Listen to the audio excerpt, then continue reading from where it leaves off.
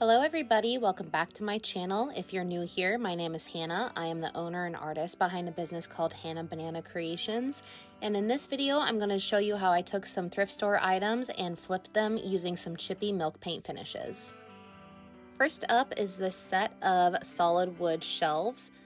I love the fact that they're solid wood, but I don't really love the orangey tone of the wood itself. So I'm using some Sweet Pickins milk paint in the color Truffle. The way milk paint works is that it comes in a powder form and then it comes in these little baggies here. And then you just mix that with equal parts water and stir it up really, really well. Let it set about 10 minutes to get everything set up and then you're ready to go.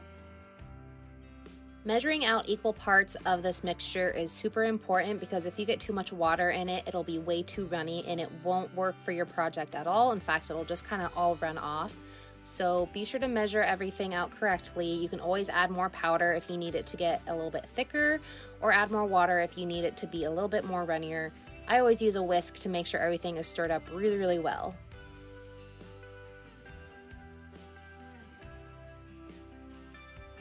You want your paint to kind of be the consistency of a milkshake. So once you get the consistency that you like, you just apply on your first coat.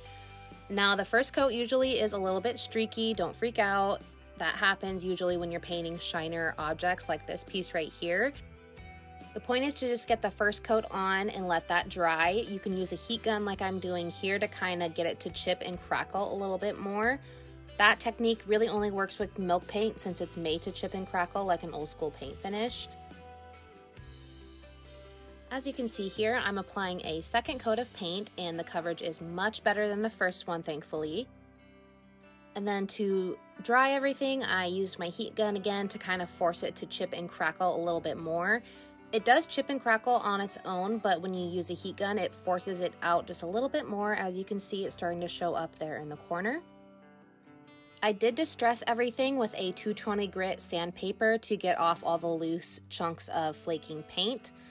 Milk paint, like I said before, is supposed to chip and crackle and have this kind of look, so if you want more control over the chipping and crackling, you can add other additives to it, but I didn't do that here. To seal this piece, I am using a black oil wax, also from Sweet Pickins. Since this is an oil-based product, you do want to wear gloves when you are applying it. Also, use a brush that is disposable because you probably won't be using it again. This stuff is very, very hard to get out of your brushes.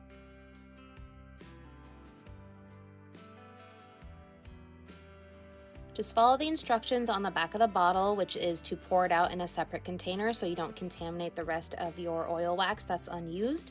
And then just apply it all over the piece and you let it soak in for about 20 minutes or so, and then you just wipe it all off. I chose to seal these pieces with a dark wax because that will really set down into all the nooks and crannies as well as all the cracks in the paint, and it'll really add an age to patina to it and make it look really, really old and awesome.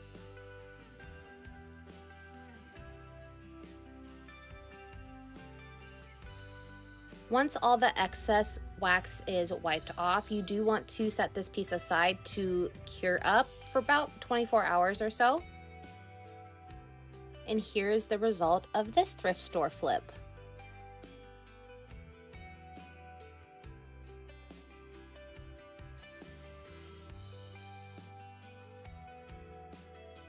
For the next thrift flip, I'm going to be taking this wood box with this really pretty intricate metal sides. I am using the same color of milk paint for all the thrift flips in this video. Once you mix up your milk paint, you really need to use it all in one sitting. It can sometimes keep in the fridge for maybe up to 24 hours, but once you add the extra bond to it, it tends to get kind of gelled up and unusable after a certain amount of time.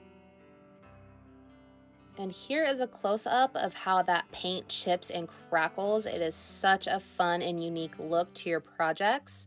Milk paint does kind of have a mind of its own. It does chip and crackle wherever it kind of pleases to do so, but that's what also makes it a really fun product to use because you really never know how your project will react to the milk paint and where it will chip off. And again, as you can see here, I am sealing it up again with the black oil wax. I'm using my chip brush and just kind of pouncing it on the hard to reach areas because that's the easiest way to get it to apply, and then I just wipe it all off with a rag.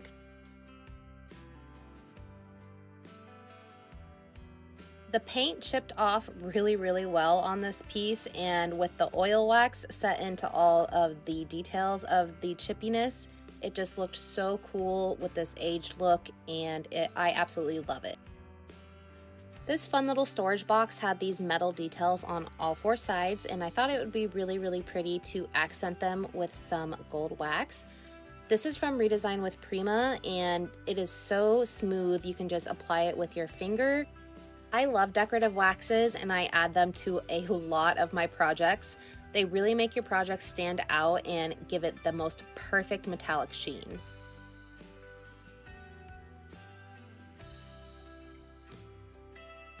I definitely think the milk paint worked really well with this piece. It crackled almost all over the entire thing, and the gold accents just really set it off.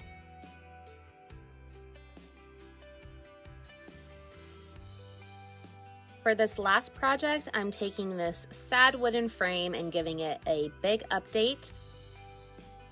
I knew I wanted to use milk paint on the frame of this piece, the same color as I used on the other projects, but I wanted the wood to be a little bit darker first, so I did apply a stain all over that, and then after that completely dried, I applied a layer of milk paint over that and let that chip and crackle wherever it pleased.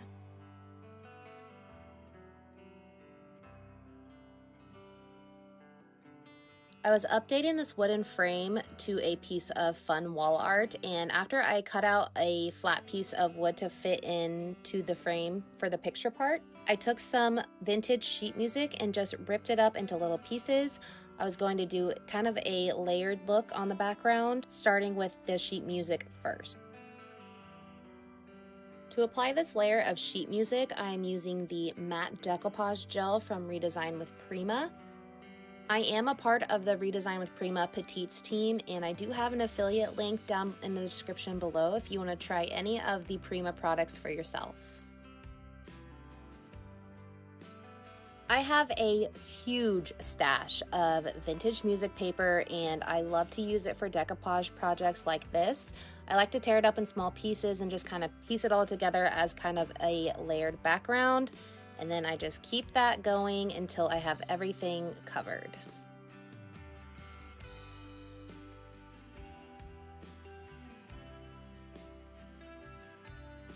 Now I am doing multiple layers on this piece, and the next step was to do a stencil over the sheet music. I am doing this in a light color to kind of give it a more solid background for my image that I'm going to be putting over the top. That way the boldness of the notes on the sheet music wouldn't conflict so much with my image that I was going to be putting on later.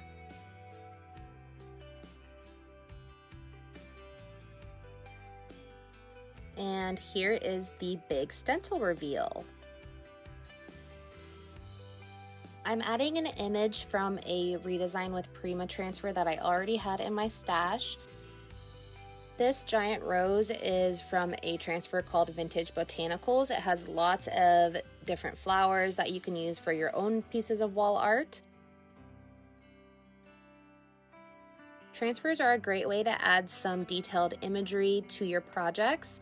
These are very easy to use and very beginner friendly, and if you want to try any transfers for yourself, Redesign with Prima has a wide variety, so be sure to check out the link in the description. To attach the wood panel onto the inside of my frame, I took my favorite adhesive, which is Gorilla Glue construction adhesive. It seriously works for anything you can imagine. Place that all around the inner edge and then just placed my wood panel on the inside. This glue does take about 24 hours to completely cure up, so make sure you give it enough time to do so. And here's how this piece of wall art turned out. One thing I always see at the thrift stores is frames. So this is definitely something that you can make for yourself and customize to any decor style. And if you love thrift flips and upcycles like these, be sure to follow along for more fun ideas.